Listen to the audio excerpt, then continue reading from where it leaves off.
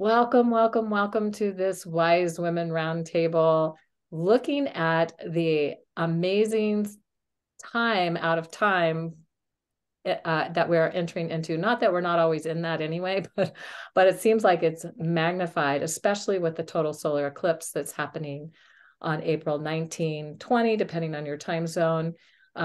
Mostly visible in Asia, so not really visible in the US or UK or different places where people might be, but we still feel the effect of it. And the thing that I find about eclipses, especially a total solar eclipse, is what we experience is an acceleration of what we consider time. So for the people that can see the eclipse, it's happening where I am, it's at night. So this isn't even a possibility of it starting out to be day, and then it turns to night for a few minutes, and then it comes back to day. So it's kind of like day, night, day, very rapidly, intensely accelerated. And it's a powerful energizer and magnifier of any intentions we have, and it will accelerate them. And so one of the things that's been happening for me is I've been thinking a lot about the mysteries of time. I think about them all the time anyway, because I'm just like into time.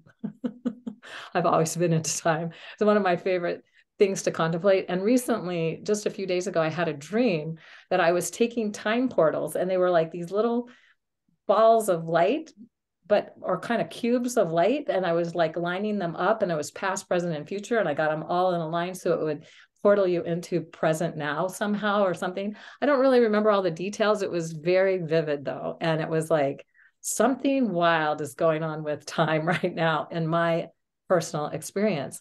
And so we are also coming into the Beltane cross quarter. And to the Celtic people, the cross quarter times were a between time. So it was between an equinox and a solstice. And so it was a time between time that they used, and they celebrated usually at the new moon or the full moon, or both. Sometimes they had a whole 2-week celebration around that. So we're going to start this eclipse window April 1920 with this new moon total solar eclipse at 29 degrees Aries. It's the second new moon in Aries, which is a rare and amazing event. The last time this happened was in 2004. The next time it'll happen will be in 2042. So every 19 years. And last time there was a partial solar eclipse. And next time, I don't think there's a solar eclipse at all. I can't remember exactly. I looked it up, but now I don't remember. Anyway, but the point is we have a total solar eclipse with this one. So making it amazing, rare, powerful, energizing this time around Beltane. And the lunar eclipse, which is just a penumbral eclipse, it's not a major eclipse at all, but it will complete the eclipse window, is happening on the exact astrological Beltane of May 5, when the sun reaches 15 degrees Taurus. So we have this you're starting this eclipse window with this Aries energy. We're completing this eclipse window in the cross quarter with the Taurus energy. And so the intentions that we're holding are being accelerated and amplified. And the whole 2-week window, I often like to refer to as an eclipse cauldron, an alchemical cauldron where we can have transformational possibilities, changes that take place because we're not in ordinary time. So, and also during this time, Mercury's going retrograde in Taurus. So we have all these things that are happening that are just like highlighting this Beltane as we're moving into the Beltane window. And I wanted to share a piece on from Thoth. This comes from the Emerald Tablets of Thoth the Atlantean. That was something that was gifted to me back in 1998, when after I had this profound experience of encountering Thoth and sort of a weird, like I wasn't even trying to have this experience. And somebody gave me the Emerald Tablets of Thoth the Atlantean. And one of my favorite things he talks about is time. So I just wanted to share a little bit of what he says about time. And then I'm going to turn this over to Sarah to share, for her to share a little bit about her experience and what's been going on. So here we go. Far through strange spaces have I journeyed into the depth of the abyss of time, learning strange and yet stranger mysteries until in the end, all was revealed. Know ye that mystery is only mystery when it is knowledge unknown to man. When you have plumbed the heart of all mystery, knowledge and wisdom will surely be thine. Seek ye and learn that time is the secret whereby ye may be free of this space. Once in a pastime, I spoke to the dweller, asked the mystery of time and space, asked him the question that surged in my being, saying, "O Master, what is time?" When he spoke, the Master said, "Know ye, O Thoth, in the beginning there was the void and nothingness, a timeless, spaceless nothingness. And into the nothingness came a thought, purposeful, all-pervading, and it filled the void. There existed no matter, only force, a movement, a vortex of vibration, of the purposeful thought that filled the void." And I questioned the Master, saying, "Was this thought eternal?" And answered me, the dweller said, "In the beginning, there was eternal thought, and for thought to be eternal, time must exist. So into the all-pervading thought grew the law of time. I, time, which exists through all space, floating in a smooth, rhythmic movement that is eternally in a state of fixation. Time changes not, but all things change in time." So with that, I'm going to turn this over to Sarah. Wow, Kaylin. That was beautiful. It's something that you could carry on reading or listening to for a very long time, again and again and again. Yeah, so thank you. So, yeah, it's very interesting bringing into our space today the notion of time. How I have been experiencing time has actually been a continuation of what we might call, in a very human sense, very difficult situations in my life or difficult experiences. My shoulder is healing, which is good. My collarbone is healing. Throughout this time as well, we have experienced saying goodbye to a very dear member of our family, a little white and black feline called Ping. Ping was 14 years of age when he passed, but he was still like a very playful little soul. And with all of this going on, because it wasn't a sudden event, it was a gradual, quite fast actually, decline, but it went over a few months. So all of this has been kind of like moving into each other. So I'd just like to share one of the ways that I have been navigating this time that has helped me massively. And that is by working with nature, which I always do, and using essences and homeopathy and other beautiful plant-based potions, if you like, to help me, lots of essential oils, really leaning into the Chinese traditions, which are very, very useful for any sort of muscular stuff. Coming back from their sort of martial arts traditions, all of those things have been really helpful. But coming back to time, what I have found really useful is just doing my best to move into the space of now. So being mindful is not a word that I have ever really got, and I don't know if it's really my thing, but I can dance with now. And one of the ways that I've been doing that in the last week or so is really by calling in what we tend to call in the priestess traditions living ceremony. And so every day can feel very hard or less hard, but every day is a ceremony. And so the way that we can all do that, and it's probably something that you do anyway, people who are inclined to watch this kind of thing. So we might begin our day with some meditation or mindfulness or journaling or oracle card reading. That is living ceremony to me. But the ceremony itself is kind of arrives with a beginning and an end, and it becomes a container for the day.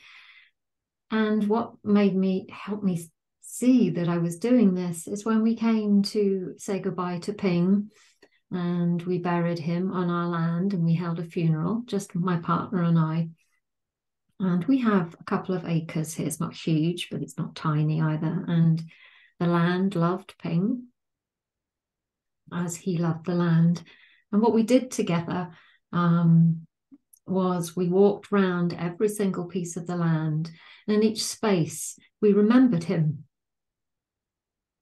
And we picked a flower or a piece of the tree or whatever, a piece of grass, and just put it in a little container. And we'd walk around the whole land in lots of tears as we were doing this.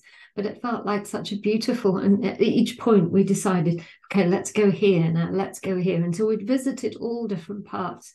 And we ended up with this beautiful bowl, this beautiful gift of all these pieces of nature that had known him and that he knew. And we placed them all with his body into the earth. And I was like, okay, so I have spoken about living ceremony many, many times to priestesses that I've worked with. And I understood it with my head. Now I'm actually living it. I'm actually walking my day with it. And it felt like a really beautiful thing. And then it occurred to me, well, I can do this every day, even with a much more, if you like, mundane day. I can begin my day by walking outside and picking a flower, or just being with a flower, or lighting a candle, or being with a crystal, or in whatever ways. And they're things that I would do anyway, but I'd never actually I'd never actually created this living ceremony for myself, for my life, for my work. And so for me, it's really been a very beautiful way of navigating now. And that thread to the sacred has really, and to nature, to the heart of nature, has really helped me stay connected to Ping, and to connected to my grief, stay connected to how I feel. And it's also made it beautiful, even though it's been very sad. It's what I will remember. So that has been my way of navigating time, and I hope it's helpful to others. And on that note, I will hand over to you, Nalini. Thank you, Sarah. Let's just check. Yes, I took myself back off mute. Okay. It has been an interesting passage. I could say time, but that would put a different flavor on it. The eclipse that's upcoming following a very massive full moon, if I'm right, Kaylin, this eclipse is happening at the North Lunar Node. It's conjunct to it. And Pluto is actually squared to the nodes at the moment. So what that always means for me, in my beginner's astrology knowledge, is that there's a volcano erupting. There's something, and that might be doing it very gracefully, and the magma's flowing over and nourishing the land, but there's dredging happening at both the direction where we are headed, which is what the North Node symbolizes to me, and from the South Node, which is where we've been karmically, historically, and we have karmic completions going on right now. We are all in a cycle of karmic completions. And rather than have that be frightening, it's actually quite joyous. It's like all these things actually are completing. And what Source keeps saying to me in various ways that crack me up are basically, so let go already. I mean, it's time to keep the wisdom and let the lessons go. We so value our lessons learned, and as we should do, I suppose, but it's valuing the wisdom gained and then letting the form of the lesson, the way it has shown up in time, letting that go. We all have patterns, especially if you're listening to this. We all have patterns that we say, oh, this has happened over and over, or oh, that didn't happen for 20 years and it's back. And we look at these and we think, what? Well, part of this is the astrological configuration that we came in through. We set up our patterns. It helped to put them in place. It's not the cause, but as Kaylin always says, we work with it. And it was a helper and an ally. So we have this full moon that just happened and the eclipse window that we're moving into that is a massive incitement, one could even say indictment for change. Things are changing. What is happening is changing. And we can be responsible for responding to that, which is the thread of sacredness that carries us through. How am I responding in and to this moment? Or we can let the other karmic completions kind of take over. Simply, really, I believe that the self-blame thing has to go at this point, but it's really more of a habit. Like, oh, let's this is what's completing. I need to look at it. Perhaps if it's been unobserved, but more look at and appreciate rather than judge. Somewhere in there, there's a thread of sacred from which we have learned. And so just appreciating that wisdom, and then let the whole pattern, the whole lesson, the whole schoolroom, the whole curriculum go. And I can truthfully say, I thought I had done for most things, not everything, of course. And what this particular window is bringing up is every little thing in the vignettes of memories, the montages of things, the little blips that come in if we're paying attention, of, oh, well, this was wrong, or that was wrong, or this could have been done better, or that was this just self-judgment, self-blame. And then ways I have projected that. And those are not things I've ever wanted to look at, but we must, well, look at what that person's doing. Oh no, but let's look at how I'm doing it. All of this is actually what's changing right now. Instead of looking at that way, it's saying, all right, there is a truth here, because truth, the big one, is one. And we all have our little fractals and our pieces of way of seeing it. But it's like, what is the truth here and the sacred thread that's carrying me through this? So, for example, I had planned, which I don't do anymore, so that should have been my first clue. I had taken this particular week blocked from appointments. This was my only appointment this week, and I was so looking forward to it. And just to have time to write. The plan part of it was, I'm going to write. I have this writing thing that I need to finish, and I'm going to do it this week. Well, the morning of Easter Sunday, which would have been the beginning of it, I woke up and I thought, that out of balance feeling. I know you do. You feel a little off, and it's like, instead of going from the off, it's just saying, all right, let's just move through the day. And then as soon as I really realized, okay, there's something clearing here, there's something processing here, there's something moving through which I need to let go, the symptoms set in. I mean, I could have timed it to the minute with that thought. So I decided, all right, I'm going to simply let this go. All the things that it is, and it was about a lot of things. This particular passage is about death and rebirth. We're going to see endings and beginnings, and they happen simultaneously, only we're trained mentally not to see the beginning. We see the end, and we must grieve the losses. And I've been watching, mostly in those around me, the stages of grief happening all at once. Anger, denial, bargaining, depression. Oh, and I mean, and myself as well. Pardon me. But I was watching this move through, and it was like, oh, okay. I used to be one of those who was not always kind to my body, and I would take the remedies and trundle off to work, knowing that my body was saying, hello, I'm showing you something. This time, Source basically said no. And so there I was, on day 2, and the symptoms are presenting more righteously instead of getting better. and I'm feeling, all right, guess we're going back to bed. And so which I'm happy to take care of my body in this way now. But it occurred to me that, I guess I won't be writing today. I guess I'll be listening.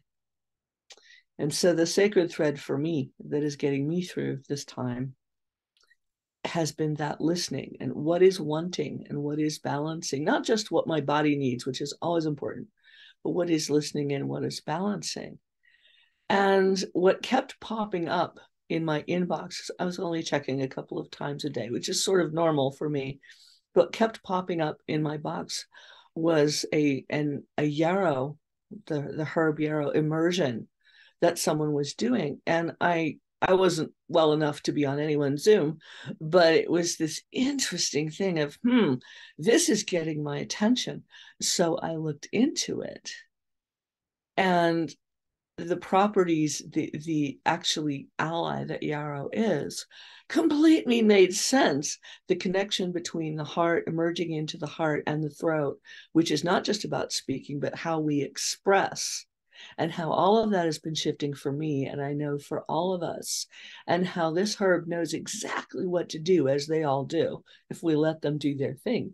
It knows how to do exactly what the body needs. Does it need an astringency? Does it need a purging? Does it need this? Does it need that?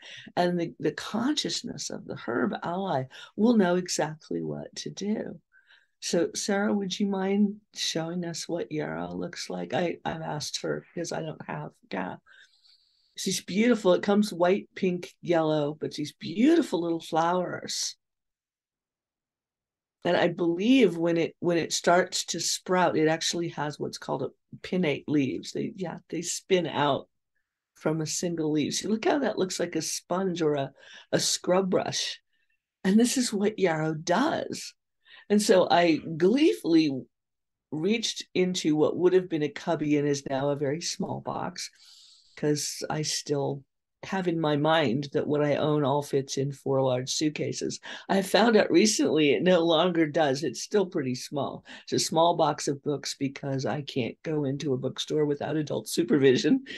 And I have my herbs and my supplements because really these are friends that I choose to live with. So I went into my supply and no yarrow, which is odd. So I ordered some, of course. And I was feeling this, though, the warrior healer, the blending of what we see as masculine and feminine in our nature, and how that needs to balance. So I've been holding onto, I suppose, that thread of balance, peace, and harmony, which came from the Libra full moon, and is moving into this amazing alignment in Aries, which is a very critical degree. So it's moving into it. If I recall correctly, Kaylin, this is a hybrid eclipse. It's where it can be seen, it goes from annular to full to partial, which means we're getting everything. We won't see it here, any of us, but we're getting all of the gradations of eclipse, which is all of the gradations of change accelerated into a single phase of this. And so what I've noticed with this span of what we call time this week, with the symptoms moving through very quickly, they're following the progression that one might see in a cold or the flu. But I learned as a child, don't let your mind do that. It's like, what is healing here? And it has to do with freeing up all the ways I have held my heart hostage to self-blame, self-criticism, to loss, and to somehow not being perfect, which, please, as if that even exists. So what I can offer is simply that as I moved through that, as I began to just ask for the assistance of Source, which is my ceremony, is how I walk through each day, is, okay, Source, what shall we do today? How shall we walk through today? Because I'm able to do that. I mean, I have the situation to be able to do that. This one has been, sort of like, thou shalt lie down and rest. And it wasn't that I don't have the tendency that says no anymore. I used to. But it was interesting because within that, it was, what is important? Listening, feeling, like the feeling kind of listening through the heart to those sacred threads that we all are. We are those threads. We are those configurations. That is the truth, the big truth. That is the real that is coming through all of this And it helps so much to hold on to that, because when we do, we will not recognize ourselves, further on in this year, later on in this passage. And this will be such a good thing. It'll be so exciting. The caterpillar becomes the butterfly, becomes the phoenix, becomes the eagle. They all change. And then we feel the stars that we are in our bones, in the stones, so that everything is all connected. And what's helped me this week, and I'm amazed I got through this long without coughing. What's helped me with this week has been that, just riding that, being that sacred thread and letting it decide, letting source be the doer. So that's what I have to offer at this time. Oh, that's so beautiful. I just want to make a confirmation too for something you said about moving from the heart into the throat, or how this is the heart and throat connection, because we've been in the heart chakra gate of the Venus cycle that started in, I think, March 23rd, and we're going into the throat chakra, which I think is April 22nd or something like that, when we go into the throat chakra gate. So these two things have been and I've been feeling it also as I've been going through my own health challenges with coughing and all that good stuff. So that is so beautiful. And I'm glad you brought that up, and thank you for that. And Sarah, also love your really vulnerable and powerful sharing and reminder of how we can be in living ceremony in every moment. That is just amazing. So, wow, we're so grateful for your joining us, and we look forward to connecting with you the next time. Thank you.